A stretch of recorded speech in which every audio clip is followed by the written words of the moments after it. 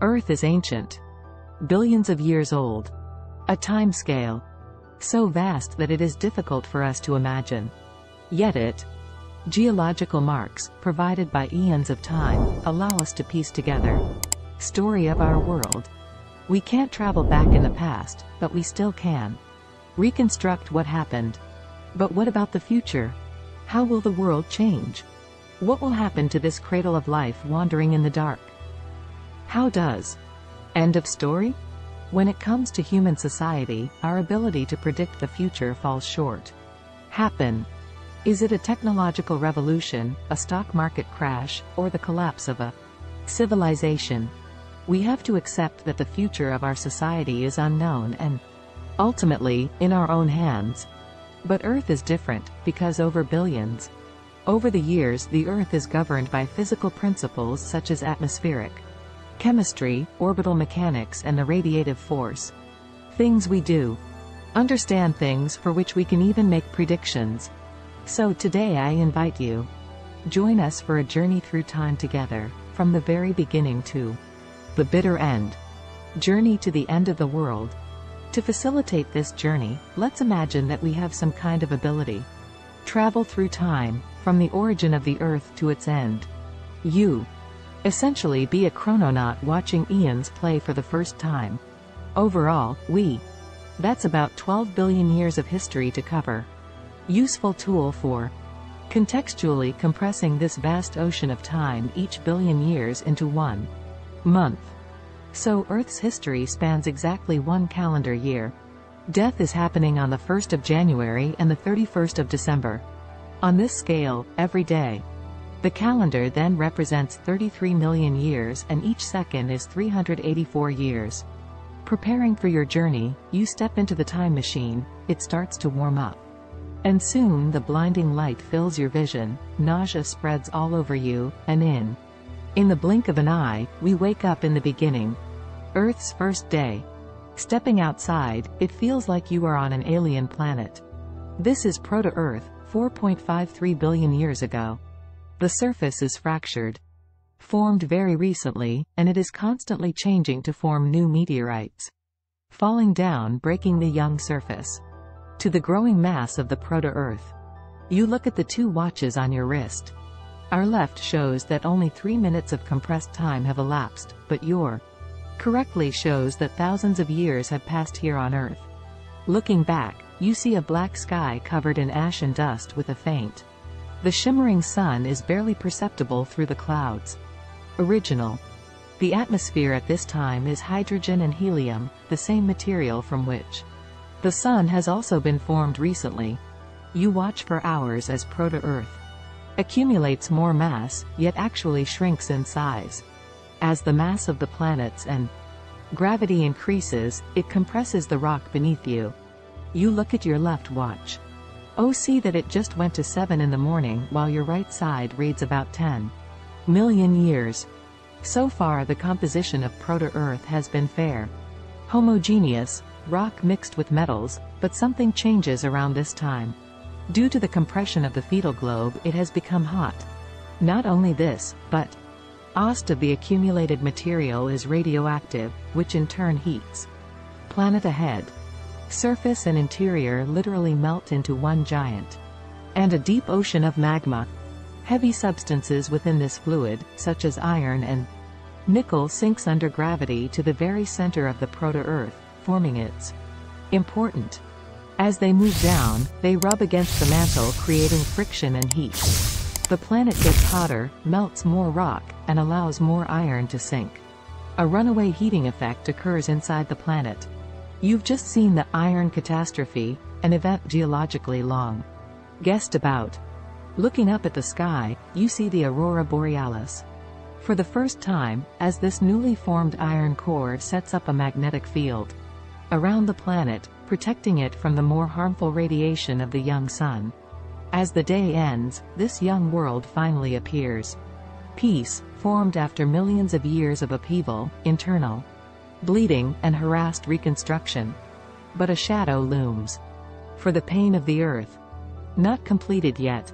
It is about to encounter a phenomenon of unimaginable force and power. one that will reshape the planet forever. On the second day, you look up at the sky and see another small bright disk. Also, the sun sometimes comes into view, as it is getting closer, and then retreat, the harbinger of doom. Then you know it's Theia, nearby. A recently formed world the size of Mars. But unlike the real Mars, the body is gravitationally trapped in Earth's Lagrange point L4, but it is too big, too unstable, not just being pulled by gravity to stay there. Proto-Earth, but also Venus and other planets. It spins erratically, dangerously, constantly approaching. It's 7:02 a.m. that the sky turns black, and is consumed by Theia as it begins its final fatal plunge into Proto-Earth. Because of its small size, it is a suicide race for Theia, a fight it cannot win. Yet it promises to wreak as much havoc as it can. Sacrifice act.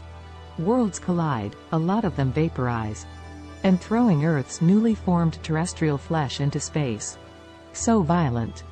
This collision is so powerful that it can be detected from hundreds light years away. Despite Theia's best effort, Earth somehow clings to her. Its existence deformed, unrecognizable, but still standing. What was a lot?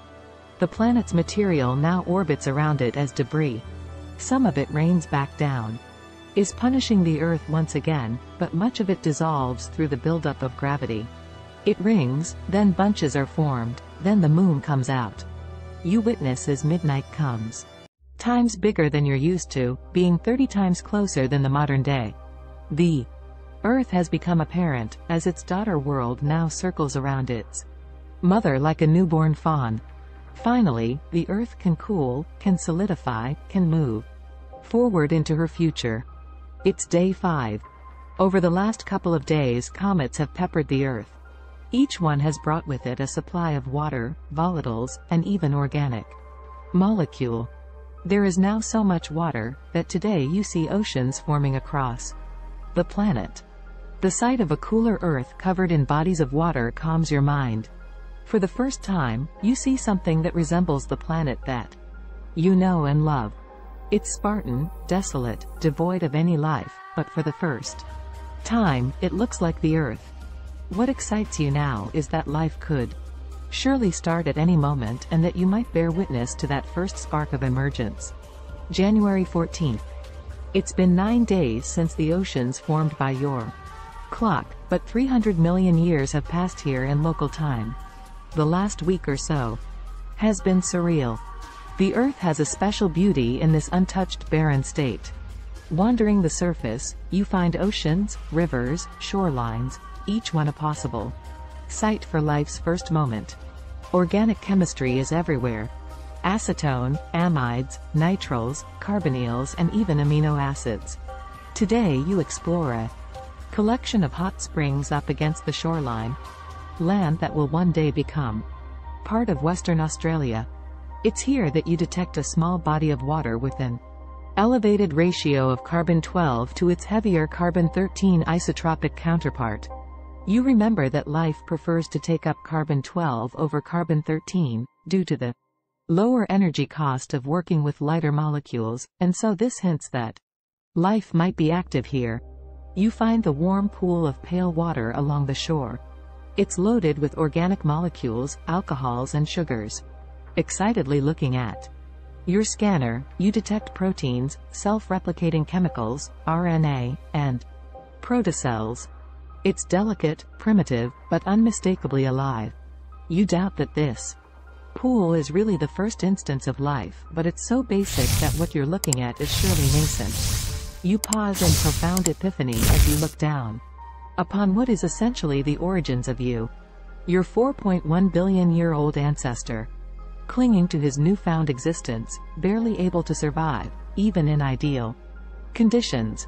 These tiny cells will one day shape the world. As the days and weeks pass by for you, you watch millions of years flick by. Life has percolated now across the waters of the world. Despite being limited to simple microbial forms, macroscopic mats of these organisms, called stromatolites, betray life's expanding presence. The young sun is almost a third less luminous than the one that you know. But the Earth's atmosphere is rich in heat-trapping carbon dioxide, keeping it warm enough for life to thrive. As the ambient supply of sugars dwindles, with fewer cometary deliveries, each day, life begins to adapt. On February the 1st, you find the first signs of photosynthesis within some cyanobacteria. These organisms pull in carbon dioxide and water molecules and use sunlight to forge their own sugars, producing oxygen as a waste product. At first, the oxygen levels are barely noticeable, but these photosynthetic life forms are so successful that they become ever more abundant. Beginning March 6, you detect a rapid rise in oxygen levels, now creeping above 1%, 2%, 3%. But life on Earth is not adapted to an oxygen-rich atmosphere. This highly reactive molecule actually poisons much of Earth's life. You watch in despair as mass extinctions sweep across the planet, killing about half of everything that lives. In this era of change, the first eukaryote cells evolve. Sophisticated cells with membranes around their organelles, larger volumes, difficult for other cells to attack, and more efficient metabolism. Just 2 weeks later, on March 30th, you find the first colonies of these cells working together to form the first multicellular organism. Some of the cells in these organisms begin to specialize to specific functions, enabling yet more complex life to develop. It's on April 29th that simple animals first appear, like jellyfish and sponges. Up to now, life has largely been aquatic, leaving the land untouched, but on May 1st, Earth enters the Cambrian period, and with it, an explosion of life evolves in a diversity of new and wonderful directions, taking over the land and changing the oceans. You've now been on your journey for 4 months, but 4 billion years have passed locally. It's staggering to think about the fact that so much time has passed here. Walking the Earth during this time is spectacular, a paleontologist's dream. Life is even more diverse than imagined. So many bizarre failed evolutionary experiments, but through trial and error life adapts, competes and evolves into fascinating and complex forms. It's just over a week later, on May 10th, that the first dinosaurs evolved during the Triassic period. Watching these giants wander the Earth is a childhood fantasy. Creatures like the Allosaurus, the Stegosaurus, the Triceratops, and of course the Tyrannosaurus rex. Each one simultaneously terrifying and captivating. You relish studying these giants, but just 5 days later an enormous meteorite more than 10 miles across enters the atmosphere. The impact is truly decimating, raising a cloud of dust into the atmosphere that blots out the sun, darkening the skies, and cooling the world. You mournfully watch as the era of the dinosaurs abruptly ends, marking the transition between the Cretaceous and Paleogene periods. It is now on May 15th that small mammals start to fill the ecological niche left open your direct ancestors. You check your watch as history fulfills itself. In 2 days, on May 17th, you'll pass the date that you left the Earth. Thus far, you've witnessed the past play out broadly. Familiar events inferred from the geological record, but now you are about to move into the future. You watch as the mammals advance over the Earth, growing in size and complexity. Great apes, hominids, Homo sapiens, this is it. You're about to see her own fate, the future of the human race. At 3:48 p.m., modern humans emerge. Just 13 minutes later they begin farming and erecting buildings as you pass the Neolithic Revolution. Less than 1 minute after that point, 20,000 years by local time, it's over. Humanity is gone. The tape played so fast you couldn't see what happened to us. Did we move to another planet? Did we switch to artificial intelligence? Did we simply extinguish ourselves? In a flash, our cities and monuments crumble, decay and disintegrate into dust, blowing off into the wind.